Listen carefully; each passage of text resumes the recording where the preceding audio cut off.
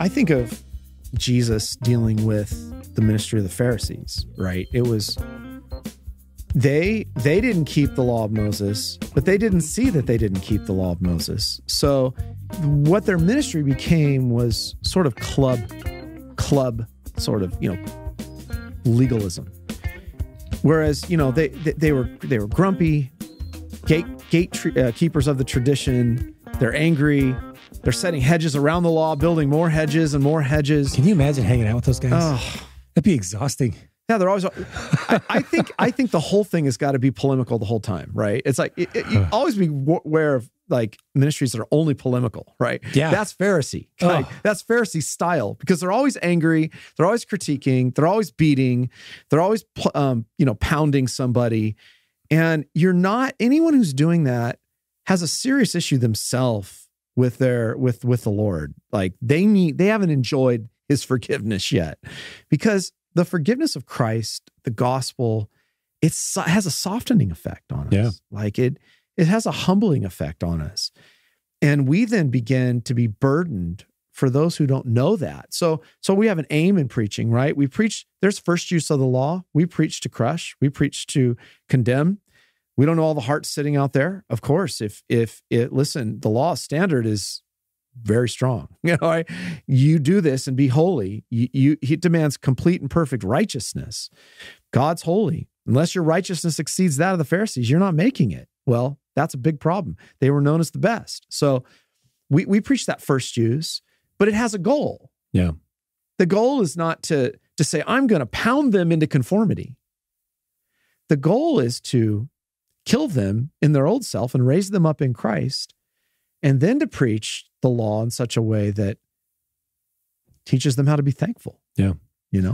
And we wouldn't do this necessarily from the pulpit because we want to preach to everyone. But when we do have encounters with those legalistic types like the Pharisees, we bring the law both barrels. Mm-hmm. They need to be crushed with the law, just as Jesus with the rich young ruler. He had to crush him with the law. Mm-hmm.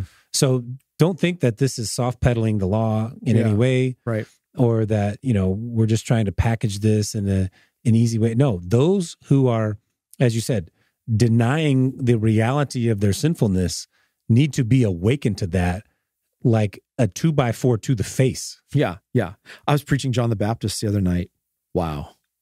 He thought, you brood of vipers. Yeah, here come the Sadducees and the Pharisees. Obviously, a delegation to come inspect this, 9th century prophet in camel's hair and has a following like this. And the first thing he says is, "You brood of vipers, who warned you to flee from the wrath to come?" He's being sarcastic. Yeah. I didn't. Who told you to come? And he's like, and don't think, you can, have Abraham as your father. God's able to, he's going off. And then he says, the axe is laid to the root of the trees. He says, you repent. So there's a heavy, heavy hand of the law on those guys. And what's the purpose of that? The purpose is not to ridicule them, right? To condemn them. The purpose is that the Holy Spirit would use that to drive them to repentance. Now, of course, we don't see that in the text of Scripture. Sadly, they weren't driven to repentance. Yeah. But that's the goal. And I think the level of the confrontation exposes the level of the hardness of their hearts. Yeah. In other words, you don't hear him saying that to the masses. Sure, he's preaching the law of the masses, but those people who are coming to be baptized, that was the intended response. Goal achieved. Now receive forgiveness. Yes. Receive what this points to, the washing away of your sins. Right. This is beautiful. These guys are coming with hard hearts. They're getting the book thrown at them. Yes. They need to hear that crushing of the law because, as you said, those who are getting baptized in repentance for forgiveness of sins, they already had come to that point. Right. They'd already been crushed by the law. Right. They were coming now for forgiveness, repentance, and forgiveness of sins. So, yes, we crush with the law those who need to be crushed, and we offer the comfort of the gospel to everyone. Right. There's hope. So, it's not just condemn them and offer no hope. Right. It's behold the Lamb of God who takes away the sins of the world. And then, once we've preached the beauties of Christ, Sinclair Ferguson talks about this, preaching Christ in his glorious robes. It's just beautiful. The privilege to do that. I have to say, I love really enjoy as a pastor instructing God's people on how to live. There's nothing, that's a beautiful thing to do. Yeah. If this text is doing that, if you're preaching an imperative, tell them how to walk worthy of the calling that they have. That's one of our responsibilities. Any redemptive historical preacher who denies that is not being fair to the whole counsel of God. Right. So, and we don't say that you can't do this. This is one of the incessantly. Yeah, this is one of the criticisms of redemptive historical preaching, as you said, that, well, you're never going to do this, so Jesus did it for you, blah, blah, blah. No problem. No, we can do this as we're empowered by the Holy Spirit. Now, will we perfectly? Of course not. Maybe we'll have small beginnings of this, as our catechism says, right? But we will violate the law in every way. But that doesn't mean we can't fulfill the law. There is progress. Yes. We have the power of the Holy Spirit. So we can be obedient to Christ. Right. So it's not just this, oh, well, whatever, I can't do it anyway, so I'm just going to keep sinning. Right. Jesus kept it for me, this like laissez-faire kind of attitude of the Christian life. That's not true at all. Right. This is such a good point, Dan. Yeah, we strive for obedience out of gratitude because we can walk in obedience, not for us, not because we're great, special people, whatever, but because we have the Holy Spirit. Yeah, it's interesting in our Heidelberg that it makes that statement, even the holiest in this life make a small beginning in this new obedience. So that's a confessional statement. Like if I said that, I shouldn't be accused of being an antinomian, right? Right. And I always ask the question, the holiest, what about the least holy? Right. Like if the most holy make a small beginning, what do the least holy make? Does that make you uncomfortable? Yeah. Right? You got to ask people that. But then the catechism does go on and say, listen, but we do begin to make progress. We do begin to be obedient. We do begin to be conformed, and not just some, but all of God's commandments, right? Right. So it doesn't like present to us this Christian life as total defeatist and failure. We're realistic about sin. Right. We're realistic about the problem of sin, but there is indeed active conforming to the image of Christ by the Spirit. If you by the Spirit put to death the deeds of the body, you'll live. That's part of what the Spirit's doing in us, right? And that's not the point is to elevate the role of the Holy Spirit in our lives. I was talking the other day, preaching through the Belgian Confession. I was mentioning those who were martyred for the faith. Guido de Bray wrote the Belgian Confession, martyred for the faith. All those in the 16th and 17th centuries who suffered for the faith. Guido de Bray is literally running for his life, and he's still preaching to people in the hedgerows of the fields, preaching the gospel while the Catholics are trying to kill him. And I said, look, these are not supermen. These are ordinary Christians. We look at their lives, these amazing testimonies of faithfulness to God in the midst of horrific persecution. We think, I could never do that.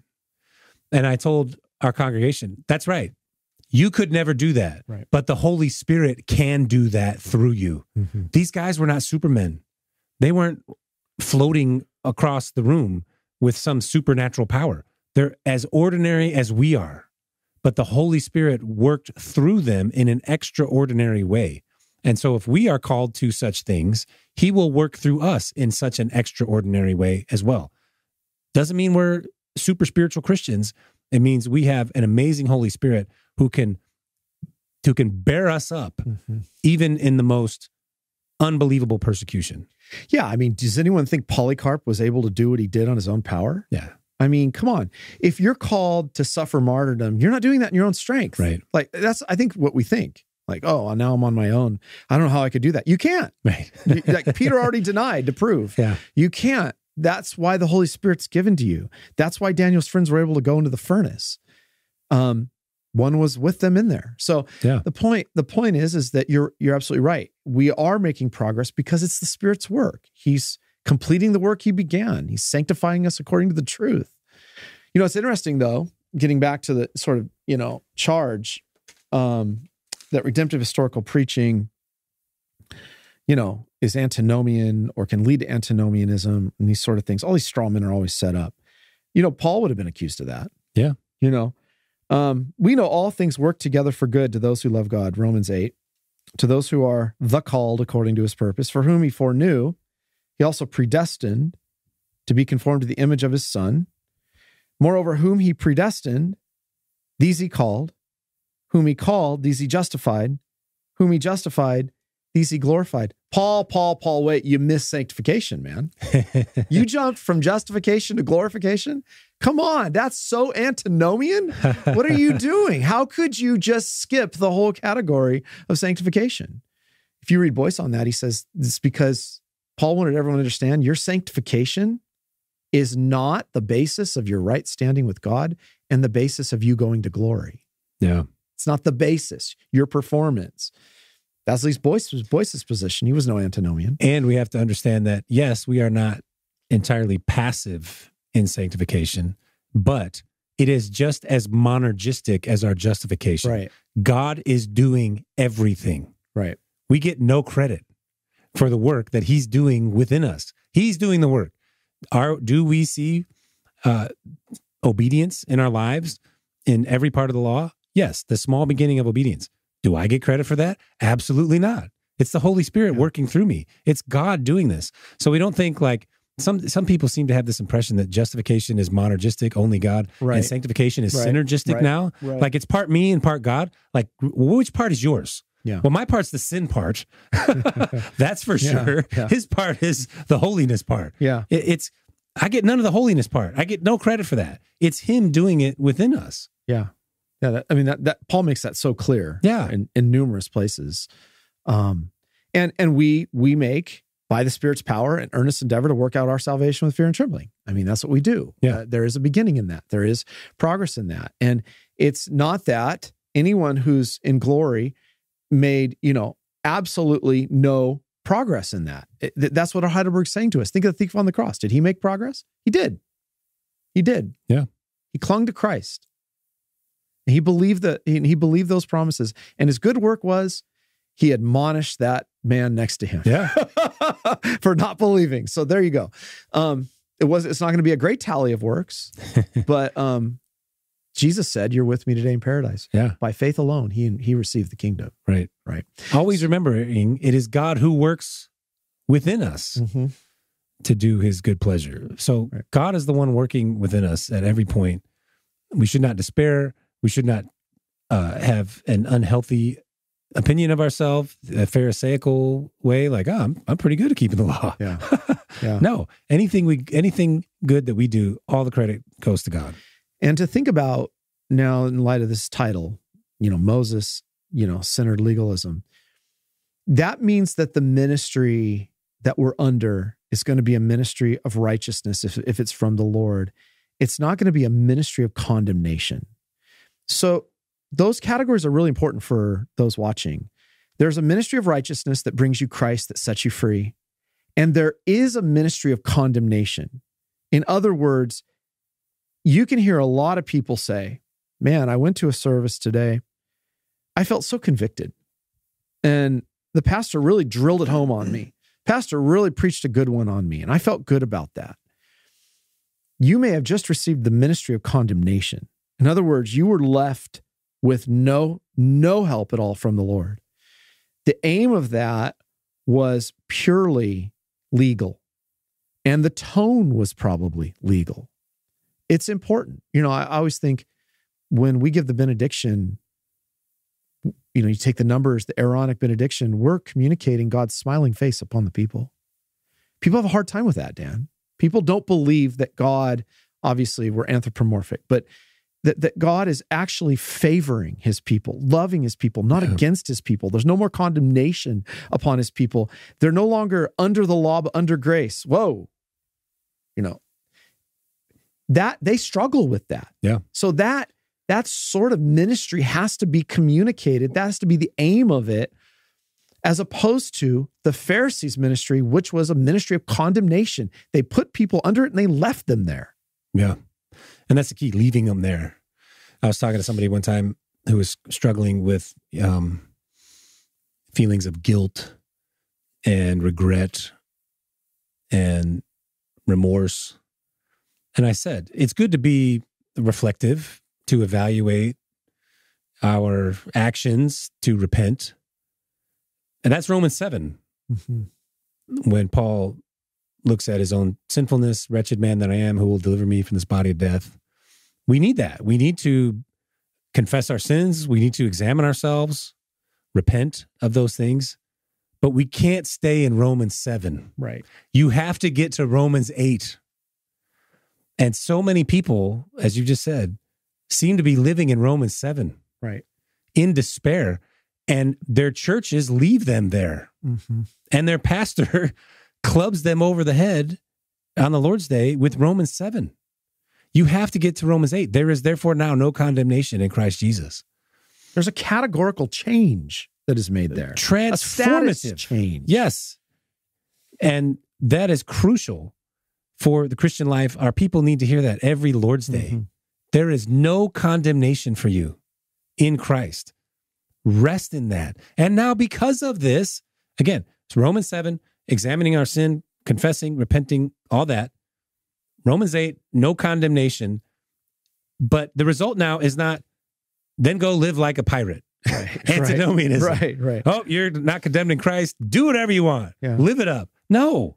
That's the straw man that keeps coming. That's ridiculous. The result then is now walk in obedience because of what Christ has done for you, empowered by what Christ has done for you, empowered by the gospel, not walking in our own strength, but by the power of the Holy Spirit as we are motivated, fueled by the gospel every Lord's Day. Yeah. This is the progression that we experience in the Christian life. Yeah, that's exactly right. And you set people free this way. I remember I had a wise minister say to me going into ministry, Chris, set your people free. Set them free. That always stuck with me.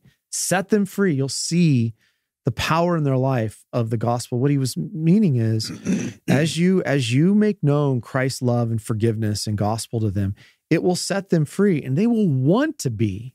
Yes. They will want to be sincerely followers of Christ. Right. That won't be, it won't be this, I can never do it. No, they understand Christ has accomplished it for them.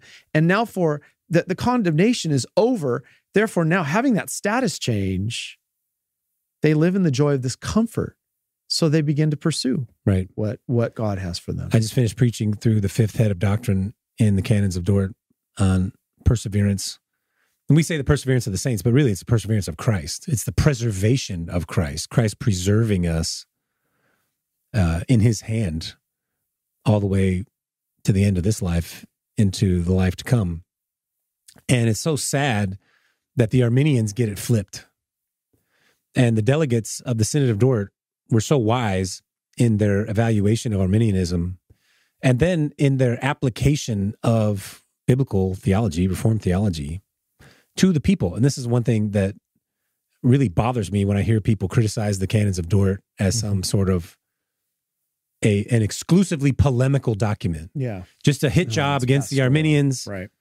This sterile, cold, 5 points of Calvinism. That's all it is. No. If you actually read the Canons of Dordt, it's impossible not to see the pastoral warmth that leaps off of every page of the canons. They wrote these not to crush the Arminians. They wrote them to care for people's souls. They were written to benefit the people in the pew, that they would have comfort in the truths of Scripture. And it's so sad that the Arminians say, you must have obedience to God, you must persevere, and then you will have comfort. Right. Whereas the canons say, we have perseverance in Christ. We are safe in Christ. Right. And then now we have comfort, and that leads to obedience. It starts with the gospel. It starts with comfort, preservation in Christ, and that produces obedience. Whereas, sadly, again, the Arminians start with the law and say, well, if you keep the law well enough, well, then you'll have comfort. And you're never going to get that comfort because you can't keep the law well enough. Right. I think it's a really important point to go back to the canons, as pastoral as they are, because I think a lot of these modern discussions on these issues demonstrate how Arminian the whole discussion has become. Come on. It's so Arminian. And those categories aren't talking, that was in vogue in the 90s to talk about Arminianism. It's not in vogue anymore. Listen, much of what I hear in these critiques, especially when it comes to antinomian critiques, and that just careless use of the charge, their answer comes back to sort of latent antinomianism, where it's putting a lot more burden back on us to fulfill righteousness. Yeah. And I mean, you're not setting your people free that way. So yeah, I would love to take an honest, anonymous poll of those congregations of people who sit under that heavy, what did you call it? Mosaic? Moses-centered legalism. Moses-centered legalism. Those poor saints in those churches are probably just in despair. They're crushed every week without much hope of assurance in the Christian life, because they know they're not meeting God's standard. Mm-hmm. And what do they hear? Just more and more beating of the sheep. Whereas we need to give our people comfort, give them hope. As you said, release them, free them from the bondage of the law, so that we can walk in obedience, but only because the gospel comes first. Stand fast, therefore, in the liberty by which Christ has made us free, and do not be entangled again in the yoke of bondage. And if you think about those fruits of what you're saying, what will a legal ministry, what will a ministry of condemnation produce in the life of its people, in the life of the church? It's this: the works of the flesh. Yeah. Adultery, fornication, uncleanness, lewdness, idolatry, sorcery, hatred. This is where it really becomes strong. Hatred, contentions, jealousies, outbursts of wrath, selfish ambition, dissensions, heresies, envy, murders, drunkenness, revelries, and the like. Those are the fruits of the ministry of condemnation. In other words, what did Paul say in Romans 7? That actually the law has the effect of arousing sin. Yeah. If you're leaving people there, you're going to have a battered people and a people who become fighters. They're going to become angry. There's going to be no joy. But the ministry of the Spirit, which is the ministry of righteousness, what does he say?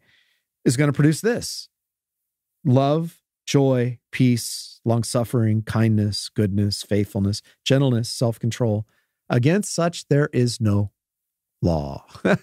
And he's not saying that the law doesn't matter anymore. What he's saying is, when those things are practiced, you're honoring the law. Yeah. You're honoring what the intention of the law is. So if we live in the Spirit, let us walk by the Spirit. So, it's important that our people think through these things in these categories, because sitting under a legal ministry for you and your children, a ministry of is going to have bad fruit. Yeah. So.